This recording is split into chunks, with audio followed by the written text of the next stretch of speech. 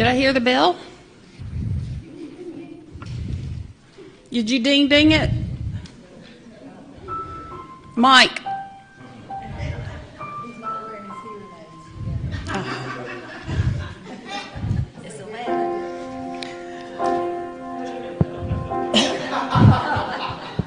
11. Y'all didn't know we hired a comedian. Okay. Welcome to the First Baptist Church at Cornelius. My name is Diana Sharp, and I'm so glad to see everybody this morning. I'm so excited to be here in the house of the Lord and worship Him today. In the pew pockets are the Baptist Faith and Message. If you'd like to take one, if you're a visitor, we'd like for you to fill out that card, share whatever information you'd like to share, and drop it in the offering plate in the back. In your bulletin are many inserts. The first one is a Vacation Bible School insert. If you would like to help in any way, you can just look at this at your perusal. Just follow the directions or see the pastor if it doesn't make sense to you, but everything's pretty self-explanatory. On Tuesday will be our church council meeting. Starts at 6:30. All council members are required to be here, please, and church members are invited. Anybody's welcome to come. Next Sunday, right after the worship service, we will have a quarterly business meeting. You'll want to be here. We're going to talk about the newly selected deacons, and we're going to, I guess, induct new members or add new members. Well, there might be after today. Okay. Gotta have the faith. He's got more faith, let me tell you. All right, then there's an insert here where we're going to do some fundraising and stuff for an air conditioner and different things if you just look that over any way you would like to help. On June 26th, we're so excited. We're going to have our combined worship service with the four churches. That's also in the bulletin here. You'll want to come to that, bring your favorite food that you'd like to share. And it's going to be a big day. On Tuesdays at 10 o'clock, we have our prayer warriors that meet back here. If you have any special requests, you can get that to Miss May. She's sitting over here today. Raise your hand. This is May Davis, you guys, and she's over that. Or if you would like to come and pray with us, we'd love to have you. At 7 a.m. on Wednesday, the men have their prayer breakfast. You bring your own breakfast, but they supply all the coffee. And I guess it's a fun time, but it's a men's club, so I wouldn't know. I'm teasing. We need to get a women's thing together, amen? Yes, we do. At 2 and 6:30 on Wednesdays are the Bible studies that are offered here, and they're also offered on Zoom. At 7:30, we meet in here for the praise team rehearsal. We would love to have you come if you'd like to make a joyful noise. I think that's all the announcements that... Oh, gosh. The cornhole tournament's today, y'all. You want to go to that?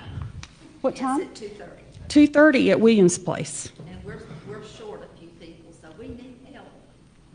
Even if you don't want to play, just go and watch. It's very fun. I want to say entertaining. Anything else? Anyone? Okay. I shall shut up now. Good morning, everybody. Oh, you can do better than that. Let me try that again. Good morning, everybody. Hey, that's better. Let's stand. What are we doing here this morning? We have come here to do what? To worship. Let's sing about that. Come, now is the time to worship.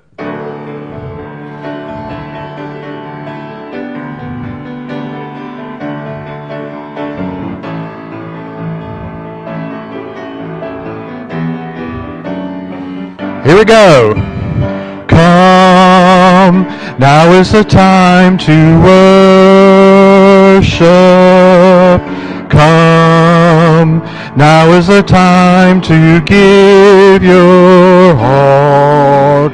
Come, just as you are to worship. Come, just as you are before your God. Come. One day every tongue will confess you are God. One day every knee will bow. Still the greatest treasure remains for those who gladly choose you now. Come, now is the time to worship. Come, now is the time to give your heart. Come, just as you are to worship. Come, just as you are before your God. Come.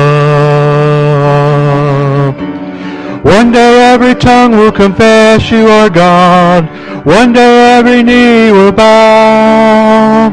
Still the greatest treasure remains for those who gladly choose you now. Come, now is the time to worship. Come, now is the time to give your heart. Come, just as you are to worship. Come, just as you are before your God. Come. And all God's people said, amen. You be seated. Kids, come on up. Come on up. Good morning, good morning, good morning. Hello, hello. So, let me ask you a question. Do you think we could feed 5,000 people with just 5 loaves of bread and 2 fish? 5,000 people. Plus kids and women, so maybe 20,000 people. No? Don't think so? Don't think so? The disciples didn't think so either. They were with Jesus one day, and there was a whole crowd of 5,000 men plus women and children. Some people thought there might have been as many as 20,000 people. And all they had was 5 loaves and 2 fish. And so they wanted to make the people go away. They saw a problem that they couldn't solve, so they wanted to make it go away. Jesus said, you should feed them. And they began to argue with him and said, well, hey, we only got 5 loaves and 2 fish, and there's 5,000 plus people. There's no way this is going to work. And so Jesus says, give me the fish. Give me the loaves. And then Jesus gives praise to God and hands the fish and the loaves back to him and says, go ahead and feed them. And the disciples this time listen and are obedient. And you know what? They feed all the people with just 5 loaves and 2 fish. It's a miracle. All right? And then they even have 12 baskets of fish and bread left over. Right? All from that. Yeah, what? Yeah, what? Yeah. Yeah, no, it wasn't slicing it into little bitty pieces either. That's a good point. No, everybody ate until they were full. Okay? It was truly a miracle of Jesus. And that's the lesson, right? Sometimes we look at what we have and we think to ourselves, well, we just can't solve the problem. We don't have the resources. We don't have the bread or the money or whatever we don't have. But if we rely on Jesus to supply what we need, then he will do the miracle through us. See, if we try to do it in our own strength, we'll fail. But if we do it in the strength of Jesus, we will be successful. And we'll have more than enough. And that's the lesson for today. So remember that. Don't try to rely on your own strength. Rely on the strength of Jesus. All right, Luke, you want to come over here and pray with me, please? Thank you, sir. Jump. All right, good job. All right, let's say our prayers. Heavenly Father, I thank you so much for these little children, Lord, and I pray that these messages will get through to their hearts. Lord God, Father, let them know that you are more than enough, that anything that we may need or anything that we may be able to do in your name will be accomplished through you and your Son, Jesus Christ, by the power of your Holy Spirit, who works through us to do miracles. In Jesus I pray. Amen. All right, guys, go have a good lesson.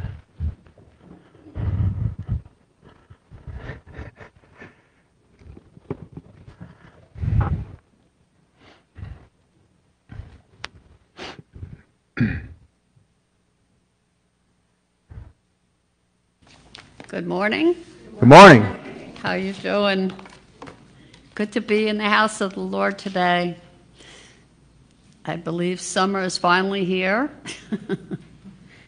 It's nice in here with the air conditioning. Just a little hint, we do need a little help with the air conditioning too. On the back of your bulletin, you'll see the prayers and praises from last week. And also, you'll see my email address. If you'd like to email me with your email, I'd be glad to put you on our prayer list. Or if you have a concern, let me know and I can list it. Those on Facebook, we're glad you joined us. And please put something in the chat column so we can converse back and forth with you if you have a concern. The same thing, we can put it on the prayer list. I don't have a whole lot today. So far I have prayer for Elizabeth Choplin, who is still... She is doing a little better. She has been discharged from hospital and home care. Okay. Her cancer cells have shrunk a little bit. Okay, good. She goes back in for chemo tomorrow. Okay. And they're hoping that they've tweaked her treatment a little bit, so they hope it's not quite as difficult for her. Okay. All right, well, we'll continue to pray for her and her treatment as she goes forward. Praise for this church, praise for all churches, praise for our freedom, praise that we can come in here with free spirits and be able to worship God and to fellowship with one another. Something we should never take for granted. And I have a praise that better late than never. I've been meaning to do this every week. A praise for David Roche. Praise that you're here. Through the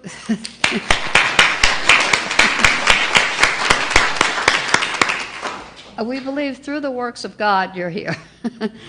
Terry wanted to retire, and there was nobody there, and coincidence that David came back to North Carolina, coincidence that he could come back here, and we are just so delighted that you're here. I just didn't want that to go by another week without saying how happy we are that you're here.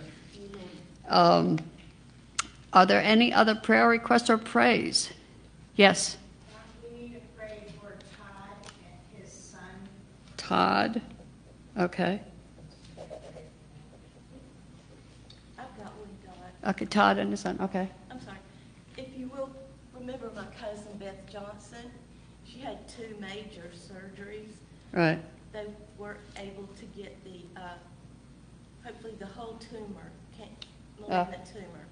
So she had 2 surgeries back to back. So she's weak, but I think she'll be okay. We've Okay. got a lot of prayers going. Okay, and that's your cousin? Yes. Okay. Beth It's Johnson. Jan's cousin, Beth Johnson, in case you couldn't hear, had 2 surgeries to remove cancerous tumors. Okay, anybody? Yeah. We've prayed for my friend Paul numerous times. Right. Tomorrow is his last radiation treatment. Uh-huh. And he's really struggled the last few days, and so I just pray that he makes it tomorrow and that the cancer is gone so that he gets his strength back. Wouldn't that be nice? Okay, that was Char's friend Paul, who has the last treatment of radiation tomorrow. Hopefully the cancer's gone, he gets his strength back. This has been quite a while. Yes, Diana? I have a high school friend named Stony Ballard. His son, Trevor, was killed on a motorcycle a couple nights ago by a drunk driver. Oh, no. Oh, boy. Sorry to hear that. I got a praise. Oh, good. Let's hear the My praise. friend Ross, he comes to church here. Yes, sometimes. He yes. walks with crutches, but he got in a lot of pain. I think he's got multiple sclerosis and Uh-huh. sciatica or something. He got several nerve issues, and they took him to the hospital in a lot of pain last Monday. And he had read about a treatment called Marinol, experimental drug, and they're giving that to him. He's like in wonderful spirits right now. Oh, good. We'll continue to pray for that. Good. Yeah, we miss him. Tell him when you see him we miss him. Yeah, he loves everybody. Yes, good. Okay, anybody else? Did I miss anybody? Roberta? Kathy's going to be flying this week. Well, that I want to see.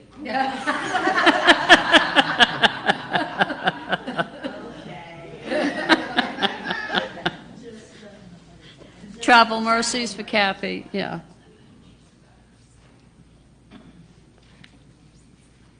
Okay. Seeing no more, I will ask, does anybody have unspoken prayers? We're going to get there. If so, let's bring them all to the Father. Dear Father, we come before you to give you all the thanks you so deserve for all you've done for us, for all you do for us, for all the promises you've made to us, for the hope you give us. We come before you, lift up names and circumstances, and we lift up this world to you. We lift up the violence, the bad, the ugly, and ask, please help us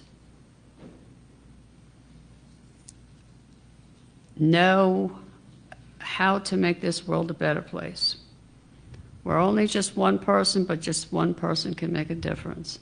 Please show us the way that we can share your love with others to make this world a better place. We thank you for Jesus, who through him we can come to you and be righteous and blameless, and you listen to us, and just knowing that you hear us is just give us hope. We pray that the people that we're praying for will come to know you better and know you as the God that you are, and praise and thank you for the rest of their lives. And all these things we pray in Jesus' name. Amen. Amen. You know, we are a blessed people.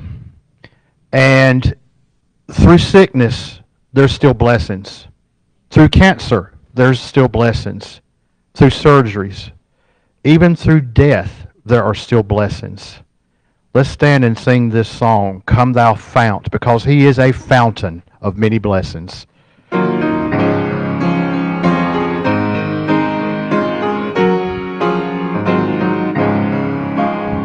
Come thou fount of every blessing, to my heart to sing thy praise. Streams of mercy never ceasing, calls for songs of loudest praise. Teach me some melodious sonnet, sung by flaming tongues above. Praise his name, I'm fixed upon it, name of God's redeeming love.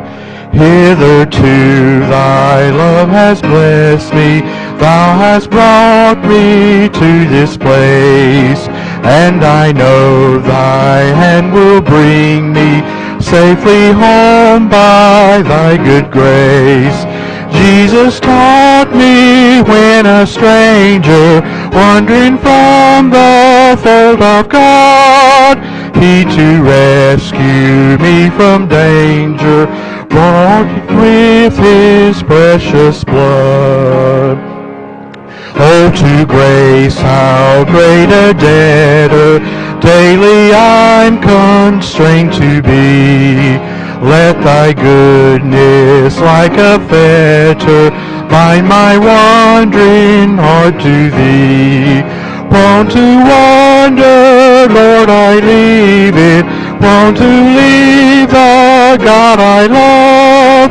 Here's my heart, oh, take and seal it for thy courts above.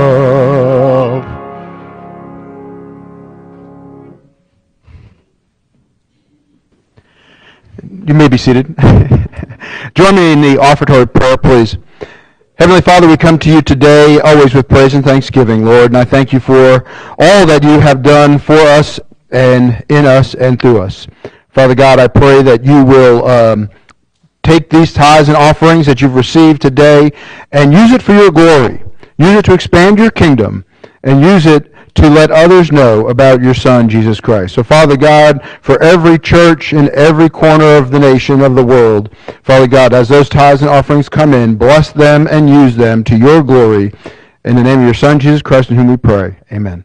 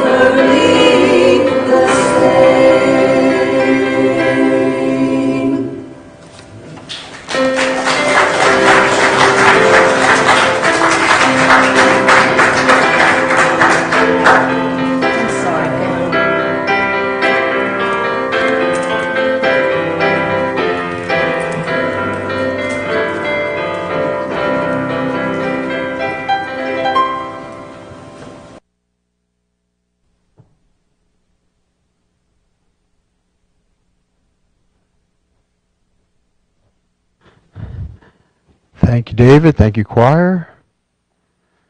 Let's Yes, I know better.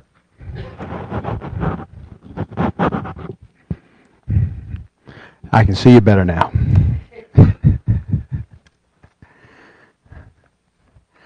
Our scripture reading today is from the Gospel according to Matthew, chapter 14, verses 13 through 21. If you are able, please stand for the reading of God's Word. And again, this is Matthew chapter 14, beginning at verse 13. When Jesus heard about it, he withdrew from there by boat to a remote place to be alone. When the crowds heard this, they followed him on foot from the towns.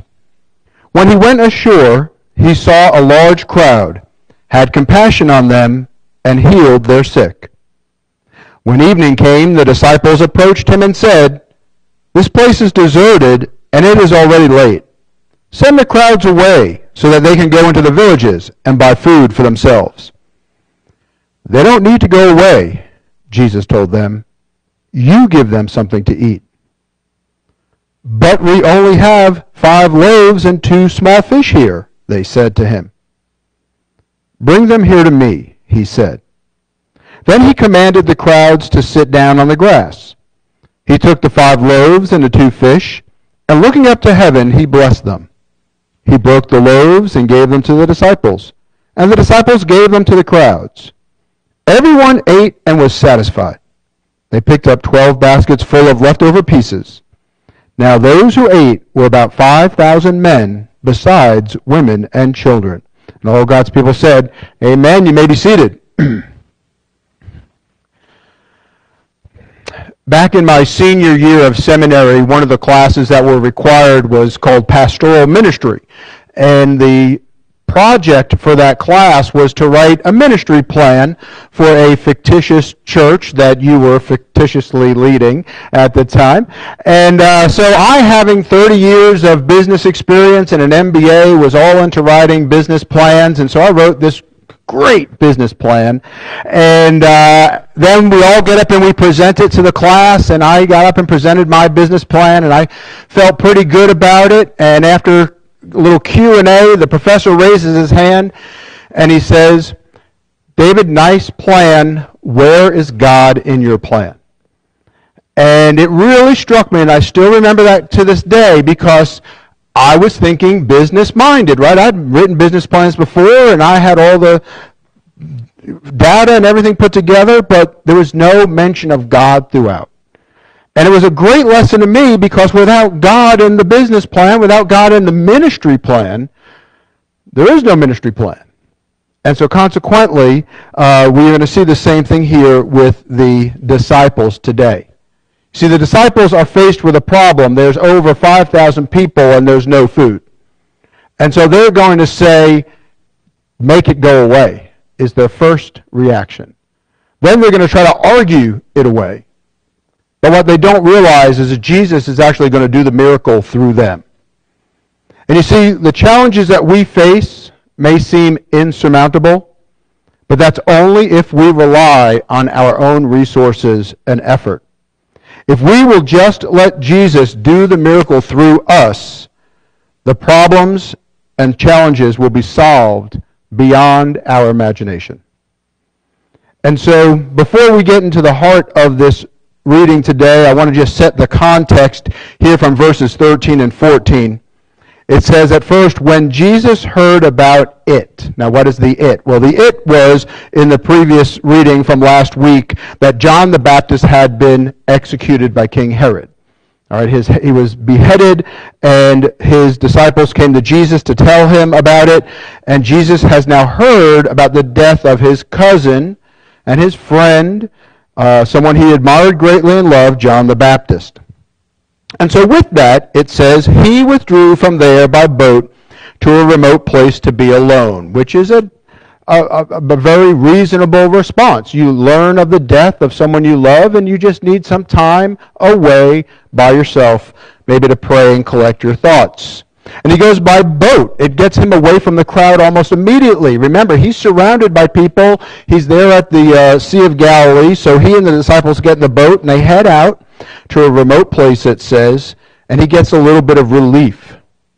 But it goes on to say, when the crowds heard this, they followed him on foot from the towns. So the crowd doesn't want to let him go, and they go along the shore and they follow to where he goes. Verse 14, when he went ashore, he saw a large crowd. So the people followed him all the way around, even though he's trying to get away, trying to get some quiet time. As soon as he steps off the boat, there the people are again. And so what's his response now? Does he tell the disciples, boys, get back in the boat, we're getting out of here?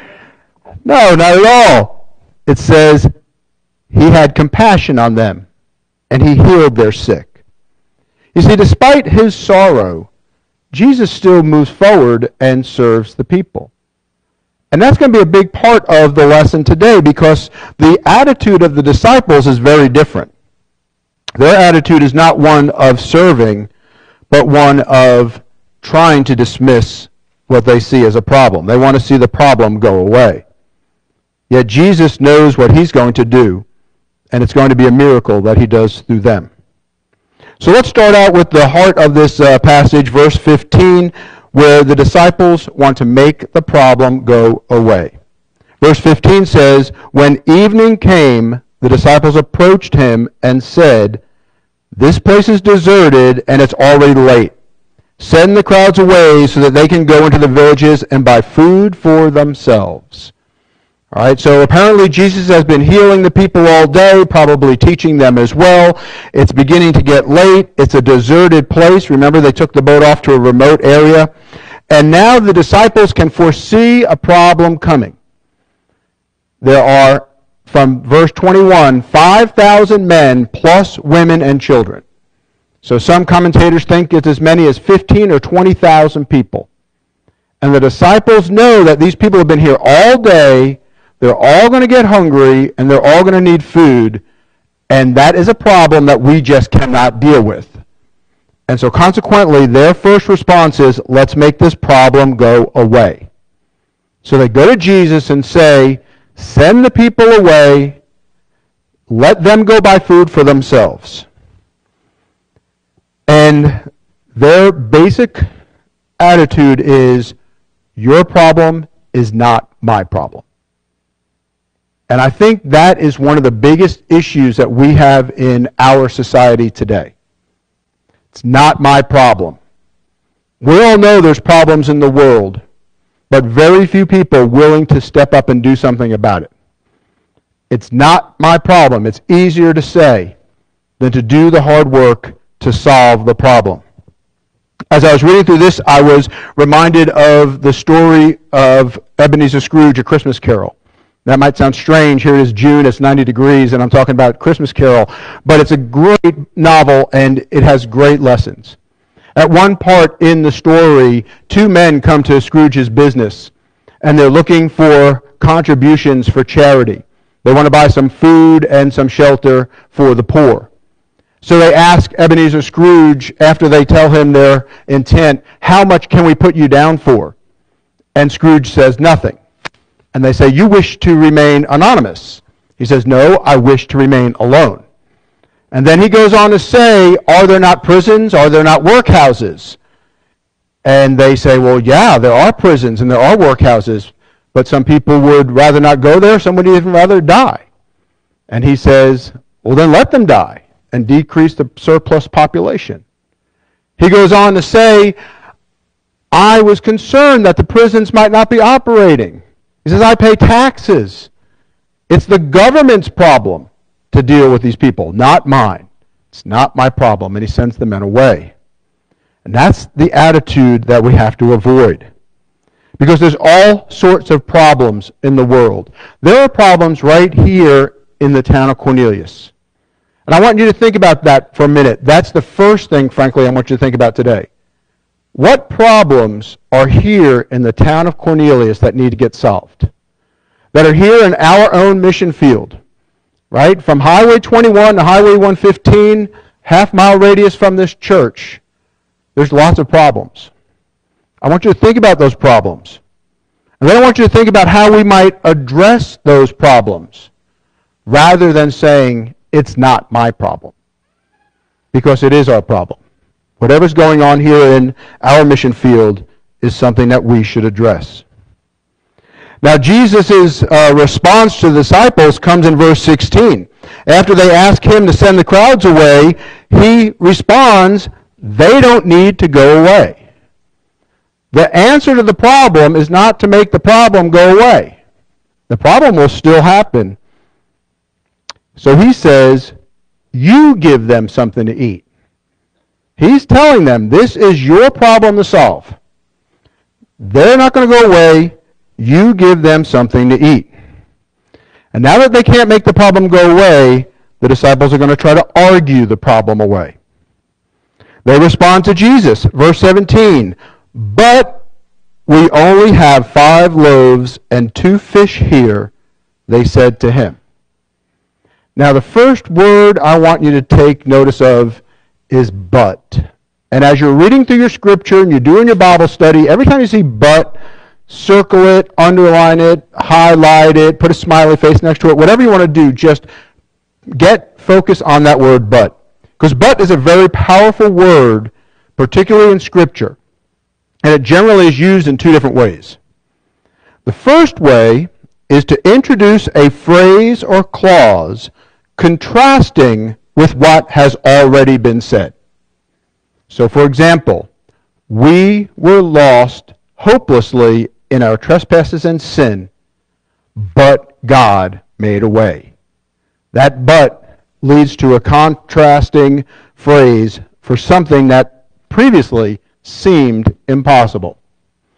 We were lost hopelessly in our trespasses and sins, but God made a way. The other way is to indicate the impossibility of anything other than what has already been said. And that's what we have here with the disciples. There's 5,000 people and 5 loaves and 2 fish, but that's all we have. All right? They're just re-emphasizing that it's impossible. 5,000 people plus women, men plus women and children, but we only have 5 loaves and 2 fish. And this is a very logical argument. Right? They only have 5 loaves and 2 fish. Even Luke, when I told the kids, there's no way you're going to feed 5,000 people, or 5,000 men plus women and children, so maybe 20,000 people with just 5 loaves and 2 fish. They are absolutely correct within their own resources. The other Gospels add an additional argument. They go on to say, even if we could go into town to buy food, it would take more than a half year of wages to buy just a little bit for everybody. All right, they say 200 denarii, 200 days' wages, just to give everybody a little bit. This is impossible. And the basic argument is, we don't have the food, we don't have the money, we don't have the time, we don't have the resources. We can't solve this problem because we don't have what we need to solve it. And that is very often the objection that is raised whenever we try to do something that can affect a change in the community. Throughout my almost 7 years now, very often I've heard, we don't have the money, we don't have the people, and it might be a liability. Whenever we look to do things, those 3 objections almost always get raised.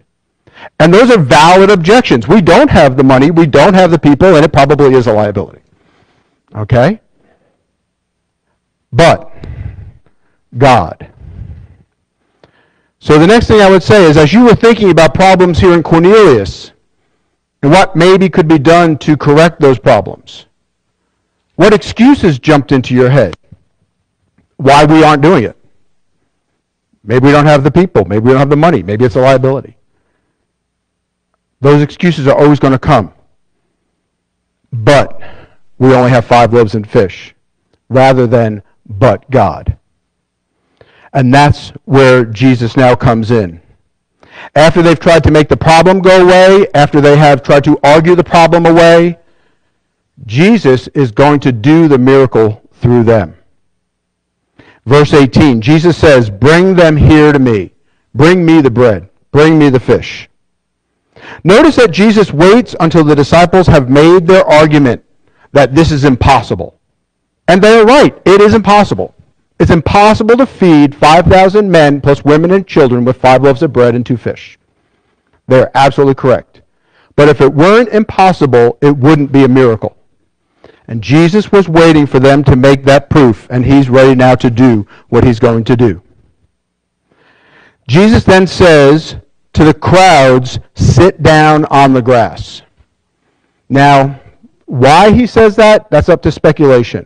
My thought is, he wants everybody to be able to see what's about to happen. There is 5,000 men, women, and children. He's standing there with these 5 loaves, 2 fish, and the 12 disciples. If everybody's standing up, not everybody's going to see. Sit down. You all need to see this. He then holds up the loaves and the fish so everybody can see there's nothing up my sleeve, right? And he looks up to heaven and he gives thanks to God. And he blesses the food. And then he does something, I think, even more miraculous. He gives it back to the disciples. He gives it back to them. He doesn't give it to the crowds. He gives it to the disciples. He's re-emphasizing, you've had what you needed all along. You just didn't have faith. You now go give them something to eat. It's what I told you to do 5 minutes ago. But now you're going to do it. You give them something to eat. Stop looking at your lack. Look at my abundance. You see, Jesus doesn't bypass the church to do his miracles. Jesus does the miracles through the church when they act in faith. And it goes on to show the miracle. Everyone ate and was satisfied, verse 20. Everybody ate and was satisfied. 20,000 people, all of them fed, full bellies, 5 loaves, 2 fish. Miracle of Jesus. But more than that, they picked up 12 baskets full of leftover pieces. 1 basket for every disciple. Just to remind them of Jesus' abundance. You see, Jesus is more than enough if we just rely on him in faith. As I was writing this sermon, I was thinking about the things that this church has accomplished over the years. And we've accomplished a lot. When people come and ask me, what is the thing that you're most proud of, I almost always say that we helped to start 2 more churches. See, church planting is a big thing. I was talking to a guy from Lake Forest just Friday, and he was telling me about their church planting strategy, how they start another church in different areas and that sort of thing. And that's a big church kind of mentality to try to plant a church somewhere else, right? But we actually are incubating churches, I would say. Right? We're giving them a place to hatch and grow. Revive Iglesia Cristiana, which meets here in the morning, came about because God brought me and Pastor Carlos together down in Charlotte at the Metrolina Baptist Pastors Dinner. It was December of 2018. Christy and I walked into the dinner late. Everybody was already seated. We went to the first table we saw that had empty seats. As soon as we sat down, we realized everybody was speaking Spanish. Now, fortunately, Pastor Carlos does speak some English too, and so we got to talking, and he told me that he lived in Cornelius. And he says, I have a church in Charlotte, but I've always wanted to open a church in Cornelius. I said, we have a building. Maybe we can make it work. And by January, just 6 weeks later, Revive Iglesia Cristiana opened up because this church incubated that church. So that's something to be proud of. We bring together the local churches to worship. The Singspirations, some of you may have been to. The Thanksgiving services. The 4-church worship service, which will be in 2 weeks. And we've got bigger plans even coming for the end of the year with the other churches. We have witnessed to hundreds of children in VBS, and we're having a combined VBS this August. We've done all kinds of festivals. We've done events for the community. We opened our doors during COVID for Camp Advantage, if you all remember that.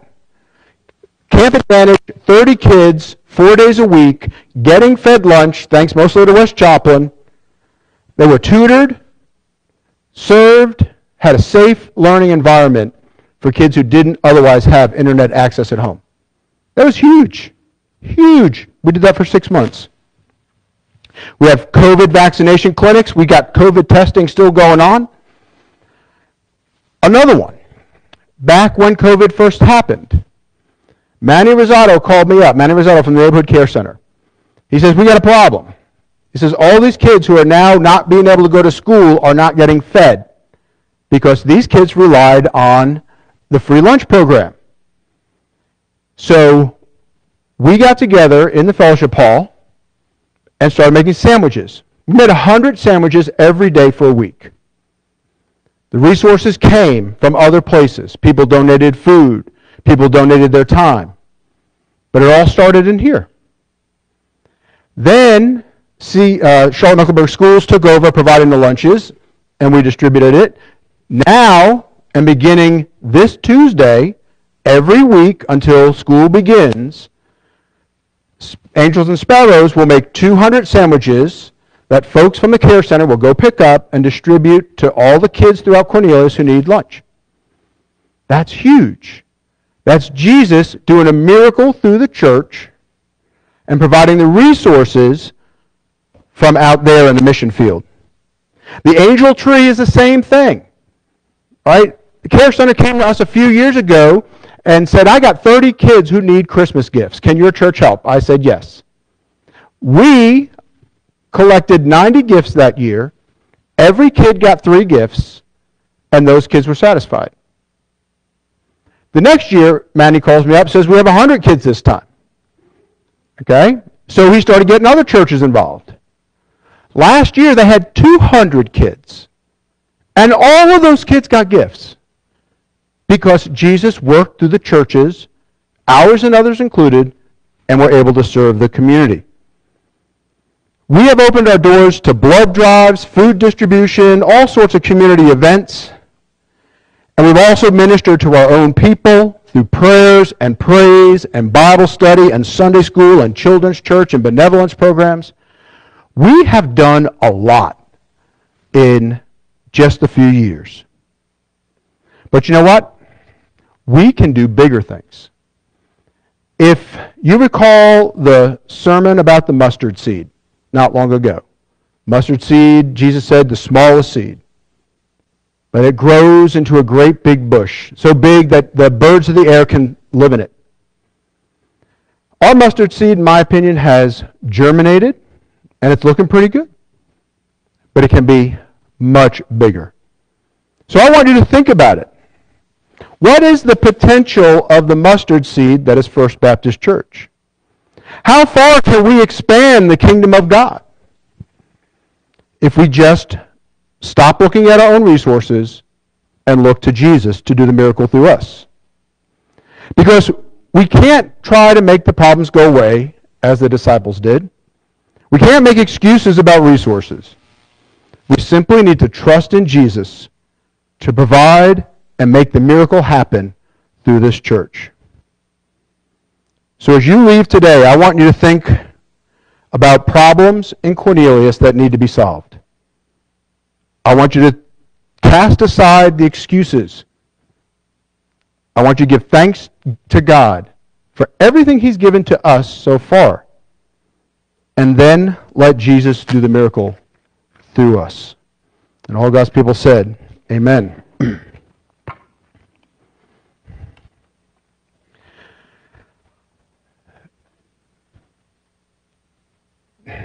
There's so much that can be done by faith in Jesus. It's immeasurable, right? If Jesus can feed 15 to 20,000 people with 5 loaves and 2 fish, He can do anything. He can do anything. We know that. The most important thing He does is bring about salvation. The reason we do things, and let me make this real clear, we can feed every person in Cornelius. We can put a shirt on their back. We can build a house for them. We can do whatever. If we don't tell them about Jesus, we've failed. The mission is the envelope in which the invitation to salvation is delivered. And that's why we do the invitation every Sunday. Because this is most important. Salvation comes only through Jesus Christ and your faith in Him. And so each Sunday after the sermon, we do the invitation, the altar call, whatever you want to call it, because there's no other way. If you've never given your life to Christ, do it today. I'll be here, David will play, you all will be singing, hopefully praying, and come forward and give your life to Christ. If you have a prayer request or something you want to share with me, you're welcome to come forward for that. If you want to become a member of this church, come forward and make that intention known. And then we can vote on you in 2 weeks, like Diana said.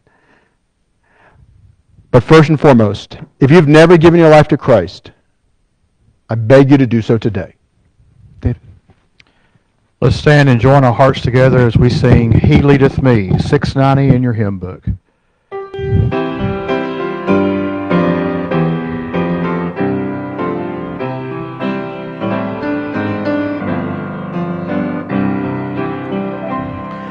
He leadeth me, O blessed thought, O words with heavenly comfort fraught.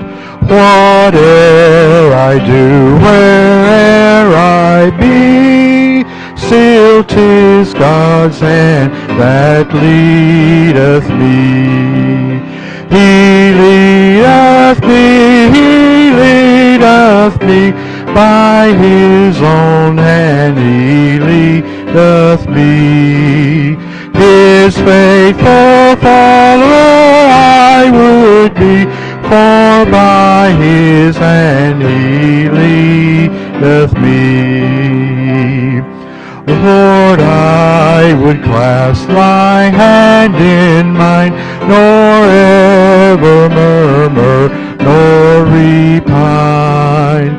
Content whatever lot I see, still 'tis Thy hand that leadeth me. He leadeth me, He leadeth me, by His own hand He leadeth me. His faithful follower I would be, for by His hand He leadeth me.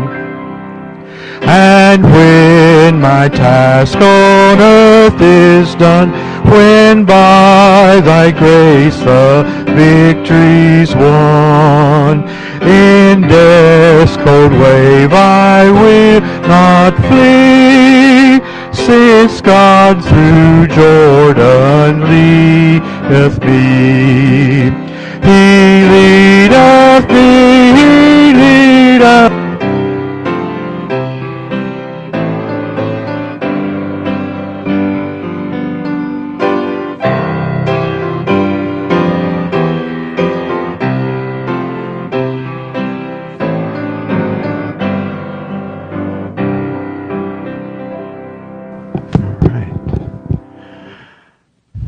Heavenly Father, I ask that You pour Your Holy Spirit upon these people. Lord God, open their eyes and their ears, but mostly their hearts, that they would see all that is out there in our small town, just called Cornelius, Lord. All the many needs and sufferings that could be resolved if we just let the miracle be worked by You. So, Father God, give us hearts for the people, and let us lead each and every one, man, woman, and child, to know You through Your Son, Jesus Christ, in whom we pray. Amen.